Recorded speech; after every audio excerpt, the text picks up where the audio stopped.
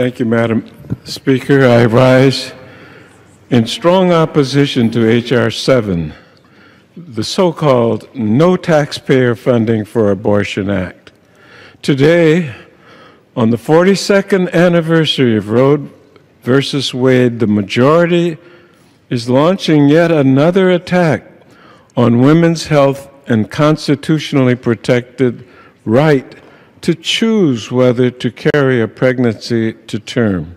Most importantly, this bill will make it virtually impossible for a woman to obtain abortion services even when paid for with purely private, non-federal funds.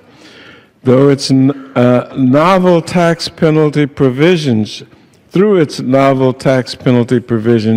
H.R. 7 departs radically from existing law, taking away women's existing health care and placing their health and lives at risk.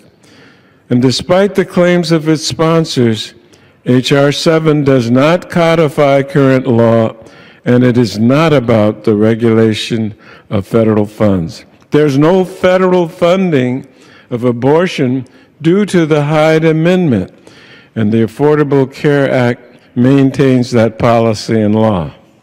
For more than 30 years, Congress has prohibited federal funding of abortion except in cases of rape, incest, or to save the life of the mother through provisions like the Hyde Amendment in annual appropriation bills. Nothing in the Affordable Care Act changes this.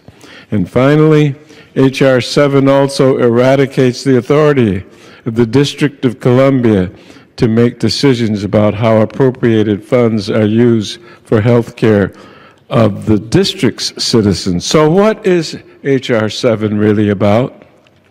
Plain and simple, it's an assault on women's health and freedom. It permanently blocks abortion coverage for low-income women, civil servants, D.C. residents, and the military. No committee has considered this legislation. Text was not even available until last night when rules met in a so-called emergency meeting. But the only emergency is that the majority didn't have the votes to pass another mean-spirited anti-choice bill, so they're rushing to the floor with this bill in time for the anniversary of Roe v. Wade. Isn't it time to stop playing politics with women's lives and start governing? Accordingly, I urge my colleagues to oppose this egregious bill, and I reserve the balance of my time.